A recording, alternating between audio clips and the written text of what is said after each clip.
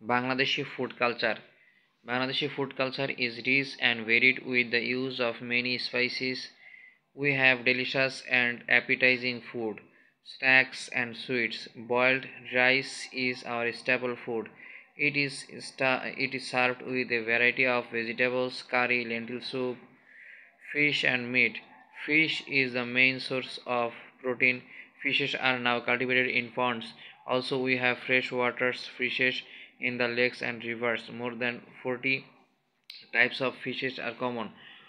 The people of Bangladesh are very fond of sweets. Almost all Bangladeshi women prepare some traditional sweets. Pitha, a type of sweets made from rice flour, sugar, syrup, molasses, and sometimes milk, is a traditional food loved by the entire population during winter.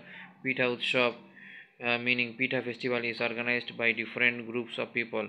Sweets are distributed among close relatives when there is good news like births, weddings, promotions, etc.